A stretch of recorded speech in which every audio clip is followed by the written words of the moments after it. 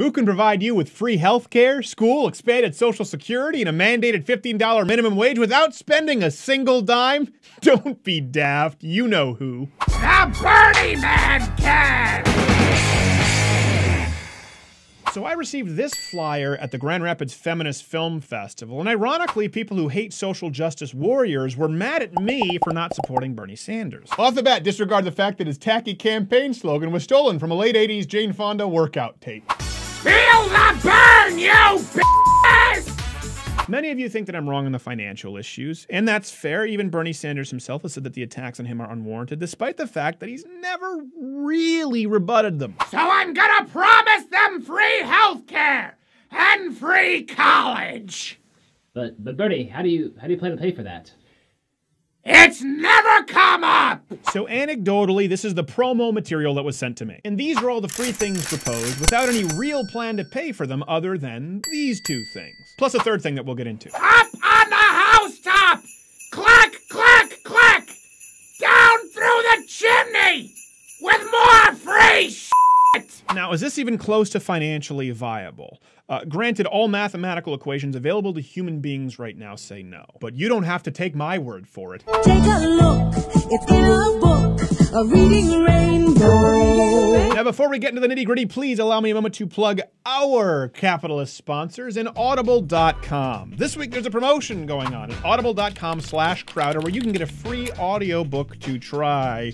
Again, that's Audible.com/Crowder. It's free, support the show. I recommend Ben Carson's book, read by Mr. High Energy himself. Benny, we're going to be just fine, because she believed it. And if you don't download it, you're probably racist. Audible.com/Crowder. Again, it is a great service because, like the podcast that many of you listen to on iTunes or SoundCloud with Audible, you can listen to a book if you don't have time to read it, and it can be going on in the background while you're reading, researching, studying.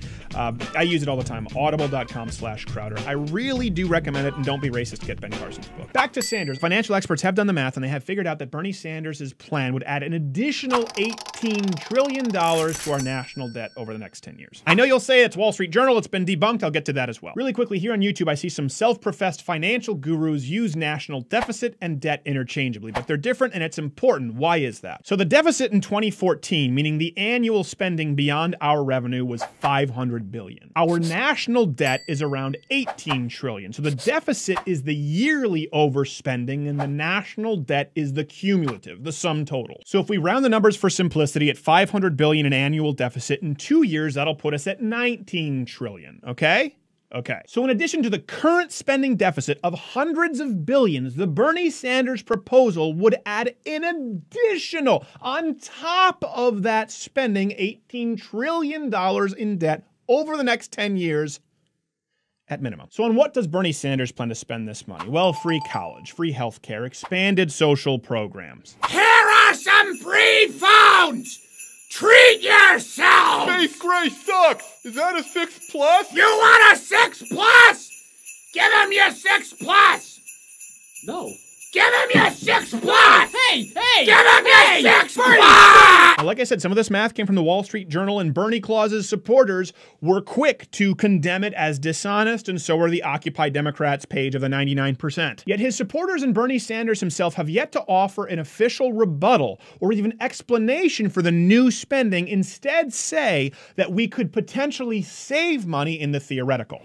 But Bernie, someone is bound to ask you how to pay for this. Trust me!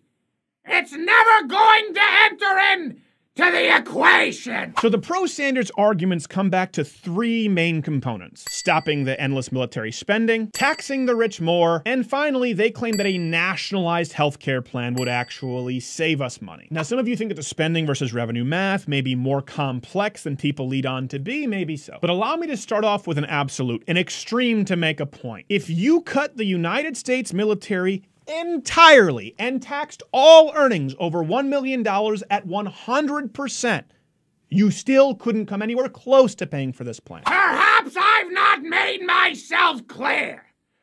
The chances of the media or my voting constituency asking how I'll pay for this plan is lower than Ted Cruz having a sex dungeon. Okay, so let's start with the military. The military-industrial complex. Why is that phrase thrown around so much? Because just like ignorant bumper stickers, it assumes that the United States' biggest expenditure is its military. It's not. Total military spending in this country accounts for 18% of our budget. About the same as Social Security, Medicare, Medicaid, and certainly a lot less than all of our safety programs and welfare initiatives when combined. Not even close. People love to throw out the number that the United States spends more on its military than anybody. But when you account for percentage of GDP, we're just so successful in America, we actually spend less than Russia, Saudi Arabia, and Israel. Food for thought, in the last 7 years, year over year, increased spending on the military has far outpaced the United States and many countries like Russia, China, Saudi Arabia, Turkey, etc. Granted, I know many of you think that's a good thing and that the United States military might should be seen as an evil instead of a virtue. So let's just move on right now to the numbers. 2014 total military spending was around $610 billion. So let's cut all of that, 100%. Gone. Over 10 years, we gain about $6 trillion. Congratulations, you've made the United States and the world a much less safe place, but you're not even close to paying for all of Bernie Sanders' free stuff. Just tell all those kids that will take that shit from other people's piles of shit so we can give them more free shit. Which brings us to point dos, multiculturalism. Okay, so let's tax the wealthy. They can afford it. After all, the top 1, maybe 5, 10% didn't earn that through responsible saving, investing, and tireless work, so it's the moral thing to do to steal their shit.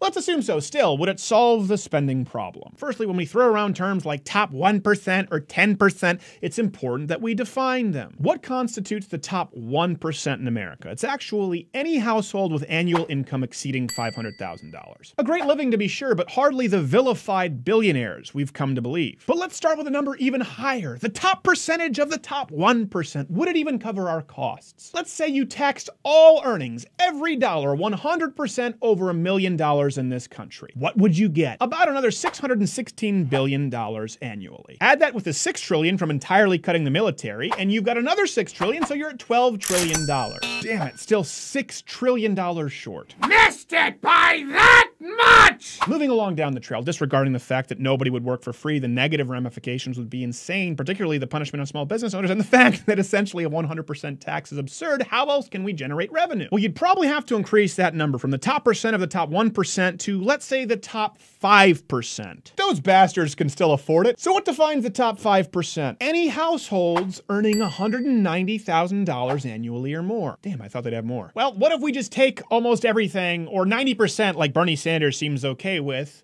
everyone in the top 10%. Top 10% in the United States is any household earning $150,000 or more. Not exactly the fat cats you thought, huh? Still, for the greater good, they can afford to have more, if not nearly all of their stuff taken, right? Not exactly. Even those evil 150,000 heirs are still overburdened, paying over 73% of the taxes already, despite only making up 43% of all revenue. Even if that sounds fair to you, Mr. Pantsless YouTuber with a bag of Cheetos, it still doesn't make skyrocketing their taxes any more financially viable. That's fascist.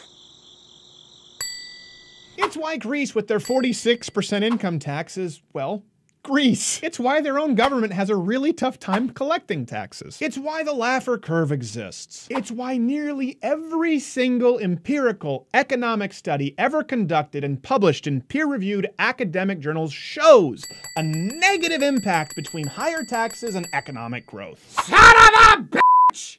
I know where you're going with this!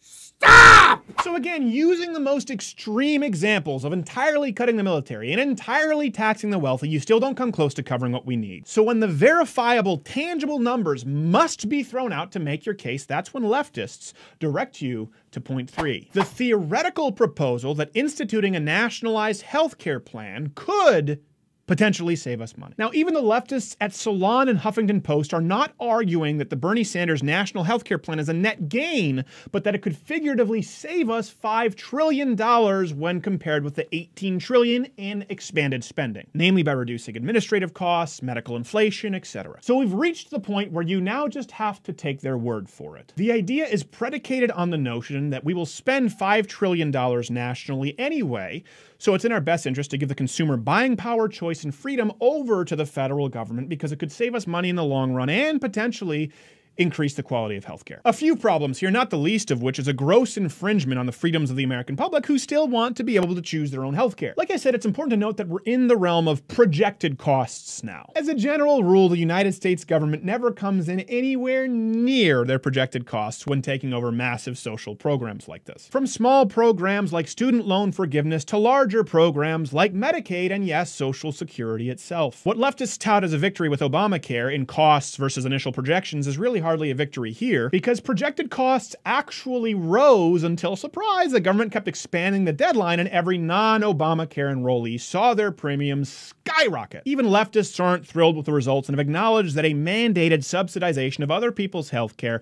is not really comparable to the projected costs of a nationalized single-payer healthcare plan. So you have to point to countries like Canada, where I was raised, and you can see a video here on Canadian healthcare, as a moral victory, when Canadian liberals themselves have acknowledged the need for reform and fixing the $500 pay gap when it comes to their nationalized healthcare plan. I said 500, I meant 500 billion. Again, I don't want to spend that much time on this point because the fact is everybody is guessing. It's like arguing over whether Superman could beat Batman in a fight or Ronda Rousey versus Floyd Mayweather. It's silly, it's unrealistic, and a whole lot like Bernie Sanders. How can you be so selfish? Bernie, no! He only has a 5S! No! You son of a bitch!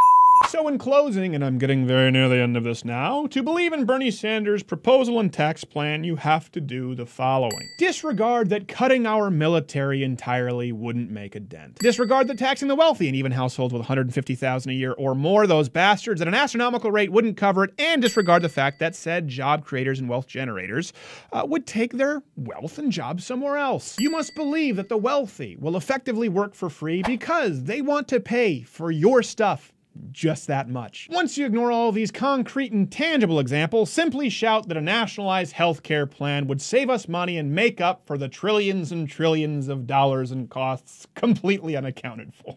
Give it over! It's for the greater good! The scariest part?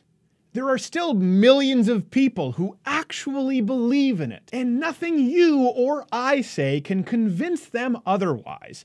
Because how can you compete with make-believe? Stop being so selfish!